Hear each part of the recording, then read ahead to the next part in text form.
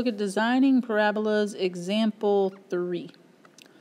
Let me grab my orange pen. So given the quadratic function x squared plus 2x minus 3, we're going to start by finding the axis of symmetry.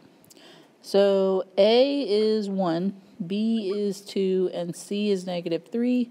So we need to find x equals negative b, which is negative 2, over 2 times 1. So then that would just simplify to be negative 1. So if x equals negative 1 is our axis of symmetry, we go over to the graph and go ahead and plot that imaginary line that's going to help us put together the rest of our graph in just a minute. And then to find the vertex, you take your x value from your axis of symmetry and you plug it back into your original function to figure out the y. So that would be negative 1 squared plus 2 times negative 1 minus 3.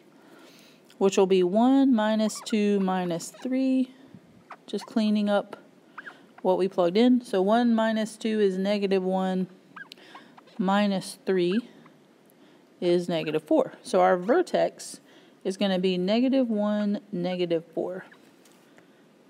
So let's plot that point. All right, and then let's go over here and look at these other steps to help with the rest of the graph. So picking out our y-intercept is just that last number in our function that we're given, the constant term. So negative 3 is our y-intercept. So that helps us go down 3 to put that on the graph. And then use the axis of symmetry to help you locate a third point on your graph. So that would help me notice that there's a mirror image point on the other side of that imaginary line. Then I can sketch my parabola. Looks like it's going upwards. I have a minimum vertex because it's the lowest point on my graph. And I just need to write domain and range. So domain, for all the parabolas we're going to do in Math 2, is all real numbers because your graph technically goes to the left and to the right forever. Those little arrows mean it's going to continue to go slightly to the left and slightly to the right, so that's why it's all real numbers for domain. Range is not quite the same because we do have a limit as to how far down our graph goes. Right here is the lowest point on our graph, and that is at y equals negative 4.